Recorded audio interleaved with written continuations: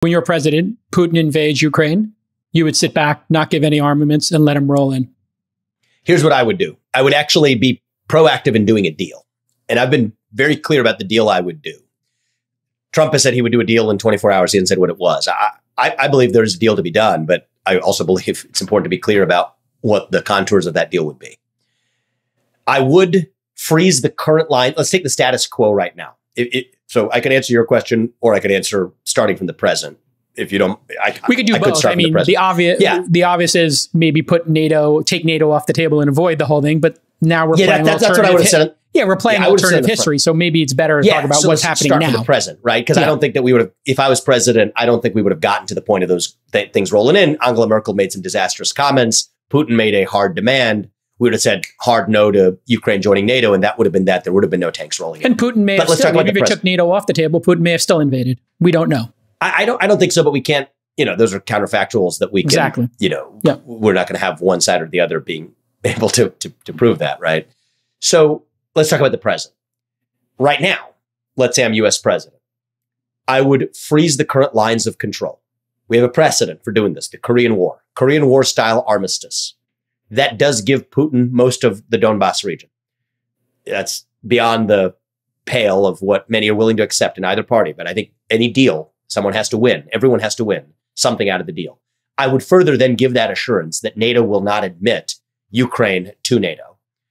But there's a requirement in return. The biggest requirement is that Russia has to exit its military partnership with China.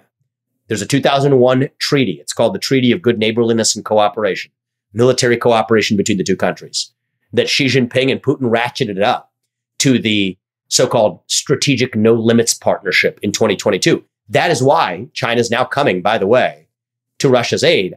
I personally believe we are absolutely sending Putin into Xi Jinping's arms in a way that's a mistake.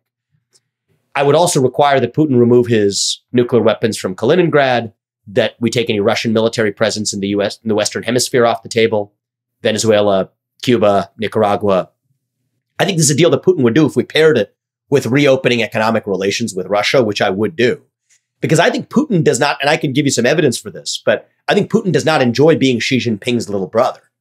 And so I think that this is actually an opportunity. And I have to confess, I am a guy who sees our foreign policy prism through the prism of believing that China is the top long run threat that we face. And so most of my foreign policy views and national security views, even on topics that are apparently unrelated to China, I still see it through that prism. But this one isn't a far leap because China is literally in a military treaty with Russia and coming to their aid. I would use the Ukraine war and an end to the Ukraine war as a way to bifurcate the Russia-China relationship and basically dissolve that relationship. And then actually that's our best way and most effective step towards deterring Xi Jinping from going after Taiwan. Because right now, Xi Jinping, I think that there's a mistaken consensus view that the way he thinks about it is, reason by analogy rather than by actual analyzing of a situation. Say, well, he got that piece of land, maybe I can go get this island.